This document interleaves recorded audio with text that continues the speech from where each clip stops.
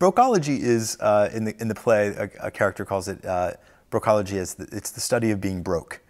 And everyone has their studies, other things you can study, so why not study what it's like to be broke? And it's a joke in the play about the family's economic situation in hard times. Once, prosperous lower middle class family that's having some economic anxiety.